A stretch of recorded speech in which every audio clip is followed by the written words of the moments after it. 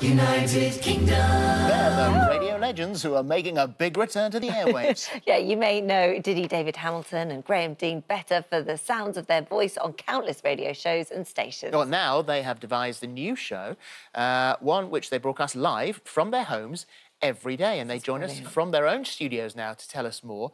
Good morning to both of you. How lovely to see you. Hi. Diddy, David Hamilton, the voice of my childhood.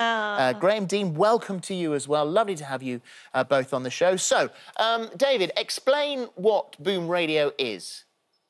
Well, Boom Radio is a station for the boomers who've been largely ignored by radio up until now, most stations chasing younger audiences. So they've been very neglected. So at last they have their own station, and the response has been fantastic. We launched in February this year, in fact, on Valentine's Day, with about half a dozen DABs around the country. And within a month, we went national. Such was the feedback that we had. So people love it. I think one of the keys is that we've got lots of records. You know, some stations, as you know, have a very limited playlist, but we have 10,000 songs, and that's increasing all the time. I said to our head of music the other day, you've got a very large repertoire, and I think he took it well. and Graham, for you, there's no sort of central hub here. There's no central studio, so you are doing this from home. Yes, here I am in Hertfordshire, surrounded by all those vinyl records I bought all those years ago when I was a teenager. And yeah, you know, this radio station is the one that I think a lot of people of our age have been waiting for years and years, because they've become disillusioned with music radio, which has got younger and younger on many radio stations. So we're filling the void. We love our 60s, we love our 70s, but we go earlier than that. We go beyond that, you know, we'll play Ella Fitzgerald, Frank Sinatra and Nat King Cole, all the way up to the latest Robert Plant and Alison Krauss. Yeah, don't tell anybody. We do play new records and we know how to. And also, Graham, others have tried this. I'm thinking of Saga Radio, and it hasn't gone particularly well. But there is something that you have all done that struck a chord here. Maybe the music, obviously the names, because there are fantastic names on the station, which we'll list in a moment. But also, do you think there's an element of a bit of pirate radio here, that you're all in your individual houses, and I know that David started in his shed. So is that an attraction? You know, Philip, you've hit the nail on the head there. That's exactly the feeling our listeners have, and they tell us about that in droves. I mean, the feedback has been beyond our expectations. One wrote to me today and said their other half didn't used to listen to the radio, but now she's a convert. And people say it's just like the pirate days. I like to think that we are, how can I sum it up, a kind of contemporary version of the past.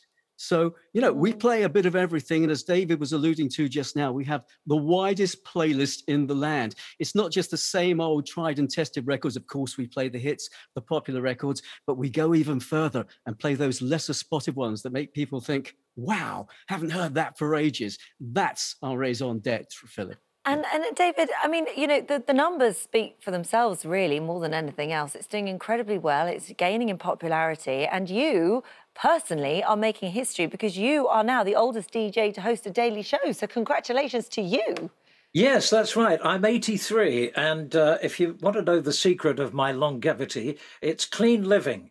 So I hope you both take a note of that. Yeah, and Graham too late as for well. that. It's the end of us then. Yeah, too late for that. But I walk the dog every day, and I've got a pool here, so I swim in my pool, and I try to do all the right things. So yeah, but like Graham says, you know, I'm just absolutely loving it, loving broadcasting from home. Last year was a dreadful year because we were in lockdown, as you know. Everything was cancelled. I was going to do a Pointless Celebrities, and it was cancelled the day before because they couldn't get health insurance for me at my age. Isn't that dreadful? Oh, wow. I also had, you know, radio stuff which I couldn't do, and lunch and dinner talks and everything. And all of a sudden, along came this invitation. And David Lloyd, who runs the station, said to me, we're going to do a station for the boomers. Would you like to be part of it? And he said, the great thing is you can broadcast from home. We'll give you a microphone. We'll give you headphones. And all the music will be on a computer. So I don't have to travel anywhere. I just go into the shed in the garden or my little studio go upstairs. It's wonderful. You won't be making any mistakes like, I mean, I know that you have made, you know, sort of one mistake in the past where I mean, it's all computerised, as you say, so all the tracks are safely loaded up. But Yeah. you did play a quite explicit track on the radio, didn't you? I did, yes. It was when I was at Radio 1, and in those days it was all vinyl. And I actually had a Rolling Stones album, and I played the wrong track, and it was Mick Jagger singing a very naughty word over and over again, which I won't repeat on a good family show. But of course, in those days, while one track was playing on one deck, you would be, that's it, you'd be setting up one on the other. There, I'm doing it there, look. And so you didn't always hear the words. And the technical operator next door said to me, have you heard the words of this? So I said, no. He said, well, I think you better listen. So very quickly I faded it out, went to the next record, took the LP off, and it said, under no circumstances must track 4 be played. And I thought I was playing track 3. Oh, God. Well, I mean, it's just amazing. It's obviously vital to keep those brilliant voices on the radio, and there are more. David Simons from Radio 2 and Radio 4, Roger Day, there's Nicky Horn, and also the ladies are represented as well. Judy Spires emailed me yesterday and said, don't forget to mention me.